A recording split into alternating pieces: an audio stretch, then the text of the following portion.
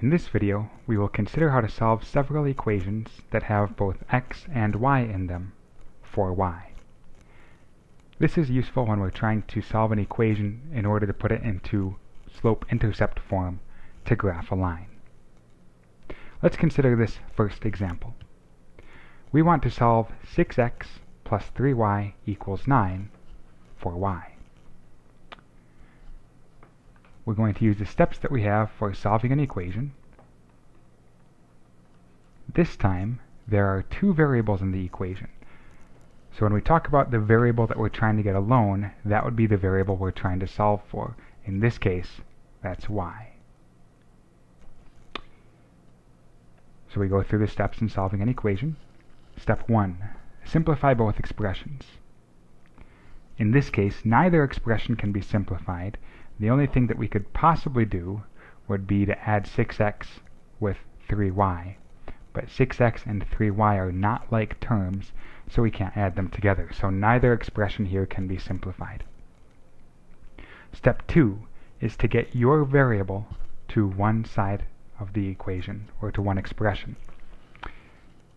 Our variable is y. Now I've highlighted it here in green. If it helps you, you could circle it or somehow make it a little bit bigger. If you want to kind of go over it a couple times with your pencil to make it look bold. That way you'll know that's your variable. And you look, there's y just on one side of the equation, so therefore step 2 is done for us as well. Step 3 in solving an equation is to get your variable, in this case y, alone. Clearly, there's quite a bit going on in the left-hand expression other than just the y, so that means we have some work to do. So the first step that we have to do to get the variable alone is to get rid of all terms without your variable in it by adding the opposite. Remember that terms are things being added, and there are terms in the left-hand expression. This plus sign tells us we have things being added. This second term has the variable in it. Our y is right here. The first term, however, does not have our variable in it. So we're going to get rid of that term by adding the opposite to both expressions. So we're going to add the opposite of 6x. The opposite of 6x is written negative 6x like this. So we're going to go ahead and do that to both expressions. In the left-hand expression, 6x plus negative 6x is 0. So these terms right here cancel out, which means that we have 3y in the left-hand expression equals. Here we have y plus negative 6x. We have 9 plus negative 6x here. 9 and negative 6x are not like terms, so we cannot add them together. So I intentionally put this negative 6x not right underneath the 9 because I know I can't add them together. So I can write them right underneath. I'm going to bring this 9 term straight down, plus negative 6x. Last, what we want to do, since we've gotten rid of all terms without the variable in it, now we have to get rid of the coefficient.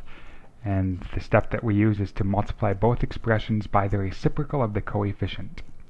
The coefficient of y is 3, so we're going to multiply both expressions by the reciprocal of 3, which is 1/3. We multiply both expressions by 1/3. The left-hand expression has only one term in it, so that means that this is all multiplication here. And the order of multiplication really doesn't matter, so we don't have to worry too much. Look in the right-hand expression, however. We want to multiply this entire expression by 1/3. Here, there are terms. There are things being added in the right-hand expression.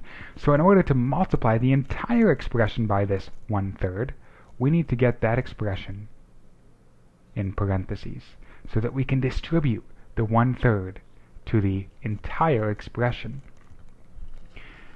Here, we can cancel these 3's. Since they're factors, we can cancel, and we can cancel any numerator with any denominator with factors. 3 goes into itself once, and into itself once. This leaves us with just y in the left-hand expression. 1 times y is y.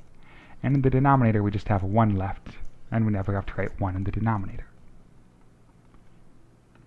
In the right-hand expression we distribute. 1/3 times 9 is 3, plus, here is negative times positive, that's going to give us negative, 6x times 1/3. Now if you're not sure how to do this, if you're not sure what that is in your head right off the top of your head, you can write it literally. That says negative 1/3 times 6x. And now we can simplify. This is going to be y equals 3 plus, this is all multiplication. 6x just means 6 times x. So we have negative 1/3 times 6 times x. Here we can cancel. 3 goes into itself once, and into 6 2 times. Negative times positive, this is still going to be negative, and it's going to be 2x. So this, we've solved for y. Y equals 3 plus negative 2x. This is solved for y. Now if you're solving this for y in order to graph a line, you'll want to use the commutative property so that it's in the correct form. You want this to be in the form y equals mx plus b if you're graphing a line. So to make that happen, we just need to switch this negative 2x with the 3, which we can do because they're being added, and the commutative property of addition tells us the order of addition doesn't matter. So I can make this y equals negative 2x plus 3, which is the exact same thing as this original equation. So both of these are correct answers. If you're graphing the line, this is the form that you will want, though. Let's take another example. We'll go through this one a little bit more quickly. This is going to be 3y equals negative 5x plus 12. Going through the steps in solving an equation. Step 1, simplify both expressions. A quick glance at this will tell you that neither expression can be simplified. Step 2, get your variable to one expression. My variable is y, and I'm only finding a y in the left-hand expression, so it's already in just one expression. Step 3, get your variable alone by first getting rid of all terms without your variable in it by adding the opposite. In the expression with my variable, there are no terms to get rid of that don't have my variable in it, so there's nothing to do there. The last step is to multiply both expressions by the reciprocal of the coefficient. The coefficient does have a reciprocal, it does have a coefficient, so I multiply by its reciprocal, which will be 1/3, and I need to do that to both expressions. Whenever you do this step, you always have to look to see if there are terms in either expression, and in this case, there are terms in the right-hand expression, so I have to put it in parentheses in order to distribute. Here, as usual, the 3's will cancel, leaving me with y in the left-hand expression, and I can distribute the 1/3 to both terms here. Again, you can put in as many steps as you need to help you get the correct answer. What this means literally is 1/3 times negative 5x. And this is 1/3 times 12. You may be able to do that one in your head. If you can't, you can write it out just like this as well. Putting in this extra step is a good idea because it's going to really help ensure that you do get a good answer. The left-hand expression I can't do much with, but I can simplify the right-hand expression, which I should do.